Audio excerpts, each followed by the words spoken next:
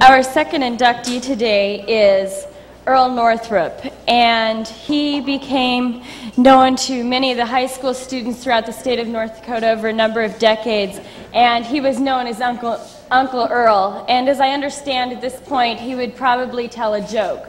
Well, I'm not much of a joke teller, so I'd like to invite his family up to accept the award on his behalf.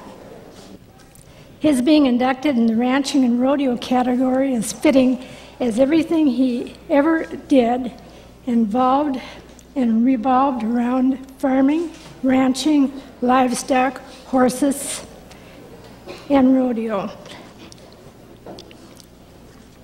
If he were here, he would tell you that he had a good life.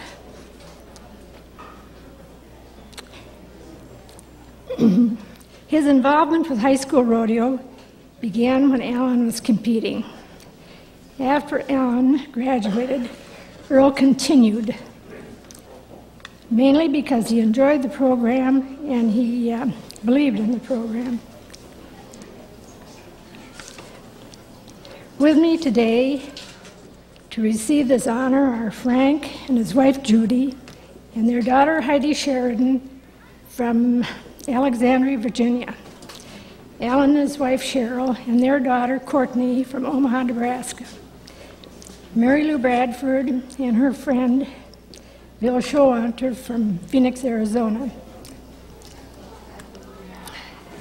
I and the family would like to thank the Cowboy Hall of Fame for this honor and all the trustees and the board of directors, and especially Darrell Dorgan for all his help. Also thanks to the people who nominated him and supported him, but most of all, thanks to Earl for the memories.